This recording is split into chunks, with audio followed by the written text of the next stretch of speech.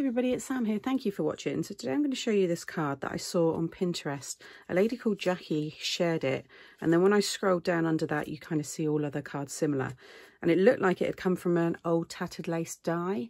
It was about 6-7 years ago. Some of you might have it. So this is my take on that style. You can see that you've got this concertina spring on the side here which just pops open, and then it's held together with this piece, and you've got your space on the back there to write your message. And this one will all fold down into a 5x7 size. It just screams obviously Art Deco, and I had these Art Deco papers which I'll show you in a moment, and then I finished it with that sweet little bird and then the thank you sentiment on the front there. So it's an easy style to make, so let's get started. Okay, so the products that I've used are the Creative Craft Products Modern Sentiments. You've got all these different themed ones here. I've used this embossing folder here, which is Creative Craft Products. It's the Diamond 3D embossing folder. The bird is from the RSPB Tropical Birds. And then the papers are from this Art Deco pad by Textures by Lou Collins. But I've also got this one, and I thought the peacocks would look really nice as well. But I don't think this one is available. But I believe this one possibly still is. Again, I'll share all the links below anyway. You can have a look. It's going to work with any theme. I thought it would look really nice as maybe like a mirror, because you don't have to have this as a triangle. This could be an oval or a square, any shape really, flowers, and then you could have all leaves coming out the sides or something. So I think it's going to work for lots of different occasions. You don't have to do Art Deco. I made this one during a Facebook Live, and I did say Art Deco isn't really my style. I've loved making this card, but I certainly want to revisit it with maybe some different shapes. So for the base, you want a piece of 7 by 8. If you want to make yours as a 6 by 6, then you'll want a piece of 6 by 8. This 7 inch is the width of the card, so whatever width you like your cards to be, cut that to that size. But you want to make sure you've got it 8, because that's the concertina. So along that 8-inch side, you're going to score it every 1 inch. So 1, 2, 3, 4, 5, 6, and 7. You then want to fold, so you start with a mountain, then a valley, mountain, valley, mountain, valley, and finish with a mountain. You want to have 4 mountains and 3 valley folds. Okay, you'll then want this piece here, which is for the top, and this is 10 by 4. The width of this can be whatever you want. If you want it for it to be a 6 by 6, then this will be a piece of 12 by 4. So my 10-inch piece I'm scoring at 5, but again, if you're doing it for a 6 by 6, then yours will be 12, so you're going to score through the middle at 6. Whatever length of card you've got, you want to score it halfway. So when that's folded in half, that's now the height of your card. Okay, so whatever the height of your card is, double it, score through the middle. Hopefully this is explaining how to make it in different sizes.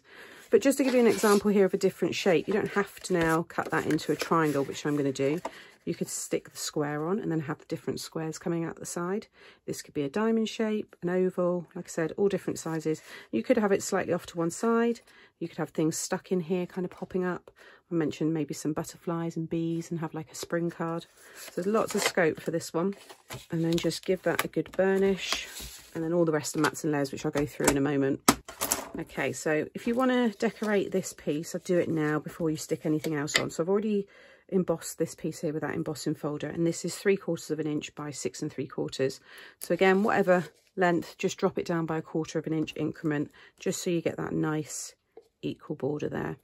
So that's all stuck down. So then you want this piece, you want the folded part at the top, and you're going to mark along the open end halfway. So this is 4 inches, so I'm going to mark at 2. Now you can use scissors if you would prefer. I'm going to use my trimmer, and I'm going to cut from the top left and right corner here on the fold down to that pencil mark. You're going to cut through both layers.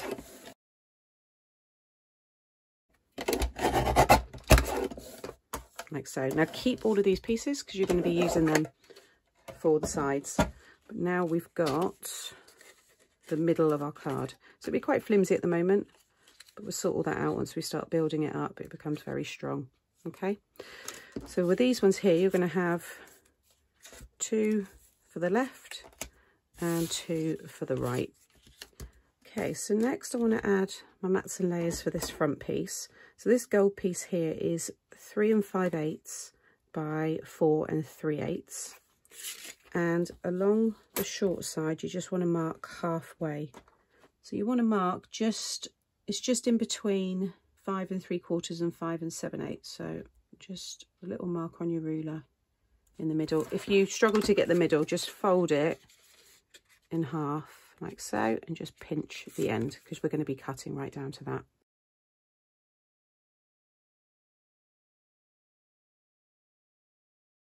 And again, keep all these pieces because you can use those to cover the sides. Okay, so that's the matte layer. And I've then got this piece here. I've cut it so that I could get this design like right through the middle. And this one is, you want it to be just over 3 really, like 3 1/8 by 4. And again, along the bottom, just mark the middle. So it's going to be just over 1 1/2. And again, just cut from the corners there.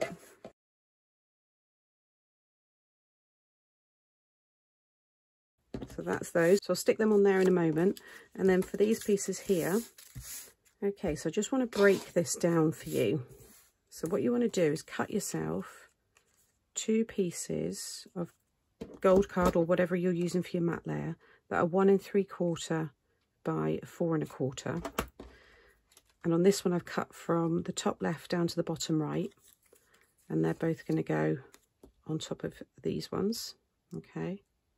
And then this one here, I've cut this one too short for some reason, but it doesn't matter because you're not going to see the points. But this one you want to cut from the top right down to the bottom left, so that when you turn them, they're both going to fit like so. And then with the pattern paper, you want to cut yourself a piece of 1 3/8 by 3 3/4. And you're going to cut one from the top left down to the bottom right. That will go on this side, and then again the same, but this time from the top right down to the bottom left, and then they will go over those ones. So I'm going to stick all the mats and layers down, and then I'll be back and show the construction. Okay, so I've got everything ready. You want to open this one up. Now I've got them this way, but you can, I'm just thinking it's that way that I did them, so just flip them over. Yeah, to be honest, you can have it either way. You can have that in front as well, but I'm going to set it behind. So what I did is I came down about 3/4 of an inch, and I had about 1 inch sticking out. But again, it's up to you. What I would say is whatever you stick down, you just want to match that on the other side. So don't worry if yours are slightly different measurements to me. Just follow what you've done on both sides. So once you've got that in place, you want to bring this around so that it lines up, this side lines up with the point. You're going to snip that end off in a minute. Yeah, so about there. So I'm just going to grab my glue, just pop some there. Liquid glue I find will be best for this because you've got that wiggle room. I can just bring that in a little bit. So I'll show you this side and then I'll get the other one done. Okay, so that's all in place. And I'm just going to add a little glue down that side. You don't need much. And then again, bring that down. It's about 3/4 again. And 1 inch, there we go. So I'm happy with that side. You want to make sure it all lines up there. And then you can just snip across. Snip each one at a time if you want as you stick them down. You can see now we've got that nice point. So now I'm just going to match this side. So add my glue. Just doing exactly the same thing.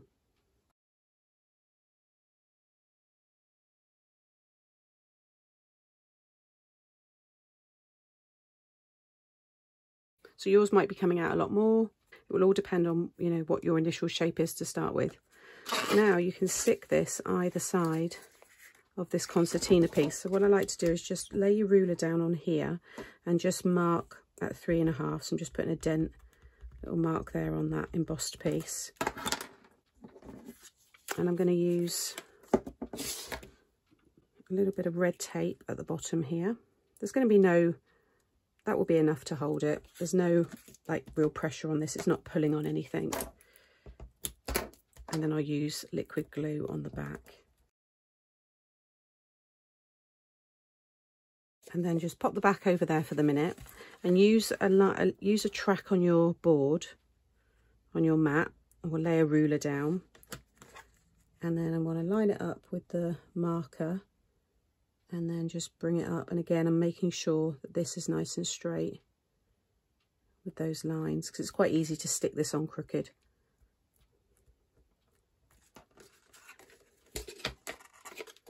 but I'm happy with that.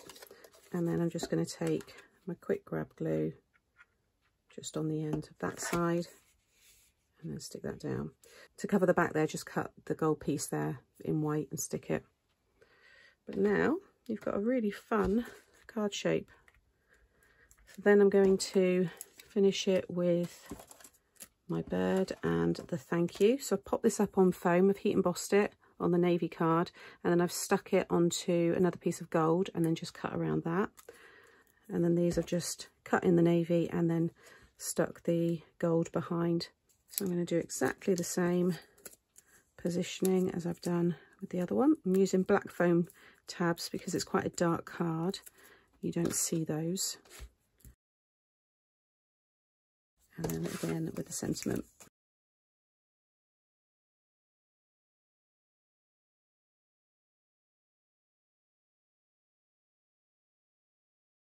Okay, so there's the finished card.